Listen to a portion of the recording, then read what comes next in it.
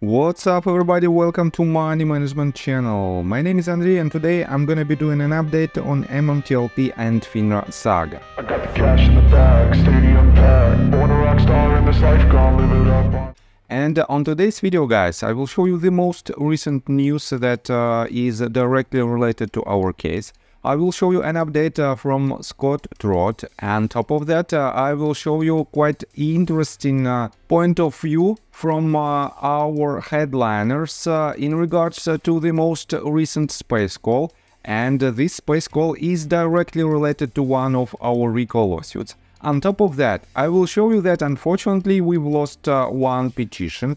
It was a petition, it was a steamroller petition against the OTC markets, and I will show you in details what was the reason of this denial and what will be the next step towards the resolution. And before we dive deep into all of this, guys, please hit the like button for YouTube algorithm and drop me a line in the comment section for whatever reasons you want. And let's start with the Scott Trott Twitter account. You know that Scott is an extremely active person in our community right now. He filed a lawsuit against the wrongdoers, and he issued several subpoenas. One of them was delivered to Gary Gensler, and we have to wait for the result of these subpoenas. And I have to say that he reposted a couple of tweets, and one tweet is related to the recent due diligence that was made by Marcus, and I covered it in my previous video. And he pointed to this screenshot, to the screenshot of the Patricia Casimate's timeline. And guys, this is quite interesting update, but I will probably cover it in my upcoming video, because for today's video I have even more news to cover. Next one, 13 hours ago he wrote this in response to 100mph tweet, and 100mph wrote: was Patricia Casimate involved with any guidance as to how any of Biden's shell companies and or investments were routed in the financial system via ATS with foreign actors? And guys, this is quite interesting and important question, and Scott Trott responded. This is the $60 billion question. And I have to say that by using quite similar cases and implementing them in our case, we might have even more exposure on the wrongdoers, and we might find another path to the resolution. But guys, I want to show you, let me pay your attention to this tweet. It was published by Mark Basil just several hours ago in response to the Anna Trades tweet that she filed, she basically wrote 10 hours ago. Anna wrote, MMTLP, I'm looking forward to co-hosting this space tonight with Paul, and this space call is named Trade Station and FINRA Lawsuit Response Discussion. And Mark wrote this: I spoke with Anna and agreed that now is the time for her to speak out to the community. If you are interested in following the litigation, this space, thanks to Paul T., should help you understand that this case is a reflection of the entire community and its efforts over the last 600 plus days to get answers.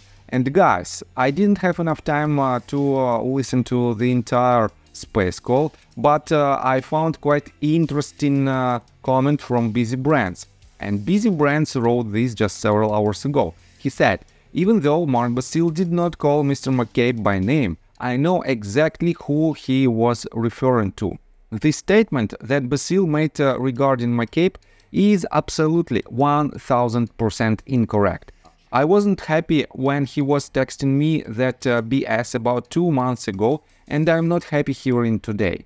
Mark is an attorney, and he could have used the words "in my opinion", because that's all it is, his opinion. But to blatantly and manipulatively address the MMTLP community and have them think that McCabe's interests do not align with the MMTLP army is reckless and unprofessional. I've been in numerous Zoom calls with Mr. McCabe and have spoken to him on several occasions. If I felt that his intentions did not align with the MMTLP community, I would have addressed it on a space call a long time ago. But because the things I know and I'm involved in, I can vouch for Mr. McCabe, till proven otherwise. I will continue to support Mr. McCabe to bring a resolution to the MMTLP fiasco. So guys, I think it is another quite tricky situation inside our MMTLP community, where we have quite similar actors. One of them is Mark Basile, and guys, do you remember who was the opposite person from Mark Basile's opinion? Definitely it was Due Diligence, and Due Diligence also wrote the tweet in regards to the same story. And by the way, take a look that John Burda reposted it, and let me quote you this in detail. MMTLP, okay people, please think critically. The same attorney who has said before that he felt really good about the Khorassani petition, both the initial court and the appeal, which he lost at both levels. And the same attorney who said he felt really good about the steamroller case, which was dismissed today, and the same attorney who felt really good about going after Twitter to discover someone's identity case was also thrown out, is now saying he feels really good about the intercoastal case, but also planted seeds that he will have to appeal. Now some of you want to panic. Don't. This same attorney has consistently made accusations against shareholders, doxed one, blocked a ton more, and acted in a manner some viewed so deplorable that even Curtis, who is always trying to be a Switzerland, felt the need to call him out. He also comes out and not only says that they are going to try to utilize the class certification in the case against NBH, but the plans sees that Greg McCabe is not aligned with us. So much so that Gandalf, who also tried to be Switzerland, questioned it. And everyone wants to panic some more. Don't. It's a very sly move to say that their case potentially affects everyone, and then withhold information from us, or make subtle implications without elaborating. If you are talking actions that could potentially affect everyone, anything short of full disclosure to everyone is questionable, and to me, reeks of due business. For God's sake, open your eyes. My guess is they know the S1 is coming too. They know what the writing on the wall says too. John Burda and I cannot be only ones that recognize what the writing on the wall says about NBH recent actions, and how those actions and their statements coincide with what FINRA stated in their correspondence with the company. I believe that they too see that NBH is working on a plan to resolve this, and they want to do anything to make sure that their payday stays intact. Even if that means planting seeds of doubt against the biggest shareholder, who is also the CEO. Isn't what I said would happen all along. Don't lose sleep over it, just be aware of it, and remember, until they defeat the arbitration clause, and I respectfully don't think they will, all of it is just speculation and conjecture. Without beating the arbitration clause, they don't get to discovery. They set no precedent, and the resolution is binding only on the parties involved in the case. Guy is 0 to 4 on everything MMTLP related. Chill out, I believe everything is gonna be okay. And guys, as you can see, he mentioned John Burda, and he even tagged him, and John Burda basically reposted this tweet. And I have to say that because of this statement, John Burda also thinks that Next Bridge is working hard and they are trying to settle the problem with FINRA directly. And probably this might be the case of the silence of Greg McCabe, but I have to say that the this entire situation is some kind of Santa Barbara TV series, because we have a lot of things to do in general, and we have to fight against the wrongdoers, but instead of this we are trying to find some unwilling persons inside our community. And let me show you even more details in regards to this. Bob Next Bridge wrote this 4 hours ago. Drew is against all legal action because he knows it leads to claims against his handlers.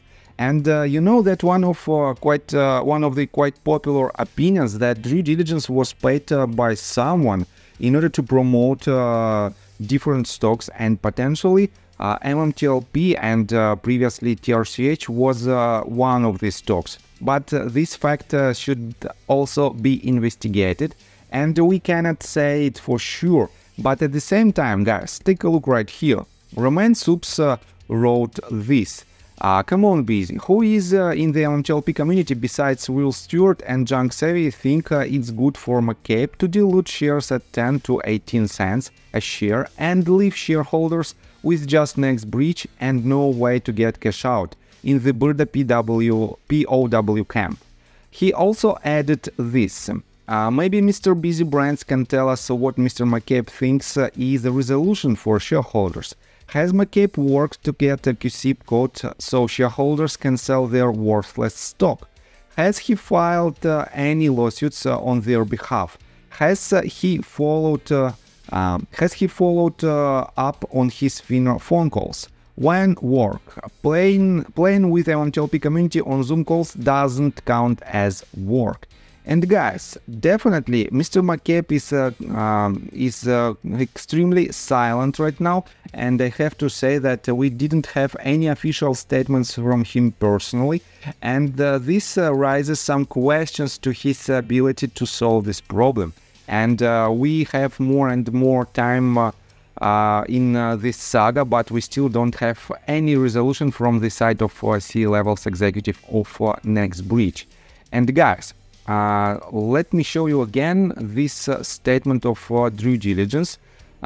So, Steamroller case was dismissed today. He mentioned about this case, and let me show you some update in regards to this news. 11 hours ago, Junk Savvy wrote, Judge denies Steamroller petition for the names of the broker, dealer and market maker who listed MMTLP to trade in October of 2022.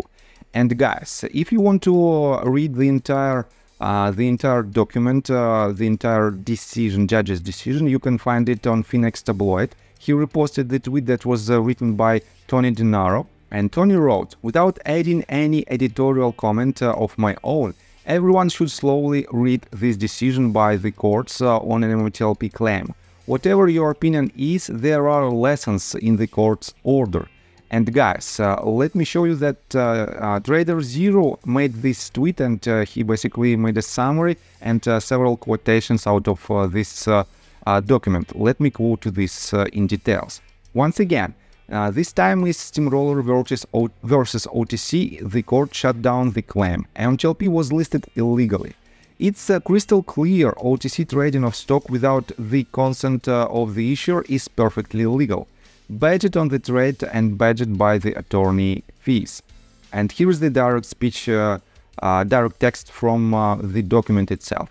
The petitioner fails to identify any material misrepresentation by the broker or brokers who listed MMTLP for trading on which petitioner justifiably relied on purchasing shares of a security. Indeed, in the memorandum of law in support of the verified petition, the petitioner specifically claims that it relied on the public disclosure of Torchlight Energy, the shareholders of which will receive MMTLP shares upon Torchlight's merger with Metamaterials. That disclosure stated that MMTLP will not be listed or traded or on any exchange, and no market is expected to develop for MMTLP in the foreseeable future, and holders of MMTLP may not be able to find a buyer and sell their shares if they desire to do so.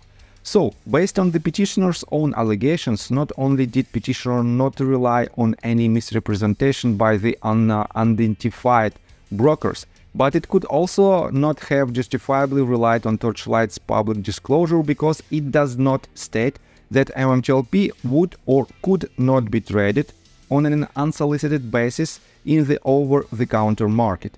Indeed, by stating that it might be difficult for holders of MMTLP to find buyers for their shares should they desire to sell them, it implicitly recognized that the shares might be bought and sold.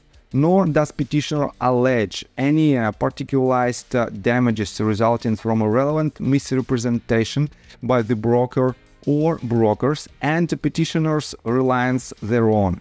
Instead, petitioner merely alleges that MMTLP share price was artificially depressed by rampant naked short from $8.9 to $2.895 per share, or a loss of $6.005 per share between November 18th and December 8th of 2022. Moreover, as the trial court and first department recognized in Khorasani, petitioner's allegations are conclusory and unsupported. For example, nowhere does the petitioner identify why, how, or under what law the trading of MMTLP without the issuer's approval made such trades illegal. Respondent's Deputy General Counsel attests in this affidavit in opposition that contrary to petitioner assertions, OTC Link does not require that a broker, dealer, or issuer apply, seek to list, or submit a Form 211 for an over-the-counter security to be traded on OTC Link on an unsolicited basis. Therefore, based on the above, the court finds consistent with the trial court's and the first department's findings in Khorasani that the verified petition is an improper and fishing expedition. Denied. So guys, unfortunately we've lost this petition. It was the second petition that was filed by Mark Basile and his law firm, and basically we lost both of them. And I have to say that we have only two major lawsuits on the table. One of them is the RICO lawsuit that was filed again by Mark Basile and his law firm, and the second one is the RICO lawsuit that was filed by Scott Trott. Both of them are extremely active, and I have to admit that we have to patiently wait for some kind of additional information in regards to these cases. That is why, guys, for now, I have to say that this entire Santa Barbara TV series inside our community should be stopped, in my opinion, and we have to try every possible way how we can see the resolution. That is why, guys, there is no wrong way in our case, because we are the first people who are in this case and who want to solve the problem in general for the entire stock market. That is why we have to unite and move forward. And guys, let me tell you my personal story. I have a wife and two children aged 11 and 15, as well as a small dog. After 30 years of living in Russia near the Baikal Lake, we decided to move. Now we reside in Serbia. Although I don't own any MMTLP shares, I invest a lot of time creating daily MMTLP videos. I have been doing this every day without days off and holidays for more than 1.5 years. Now I wish to buy back this time from my family, from my children. We've agreed that I will ask the MMTLP community to support me, and I will give all the money to the children. Therefore, if you believe that I am providing useful content for you and wish to support me, you can join my Patreon account. For $5 a month, I will add your name to my list of supporters if you wish. Thank you in advance. The link you can find in the description below. So, I think that's all information that I want to provide you. If you like my video, please hit the like button and subscribe to my channel, and see you guys and girls next time. Bye! I got the cash in the bag, stadium packed. Born a rock star in this life, gonna live it up on the attack.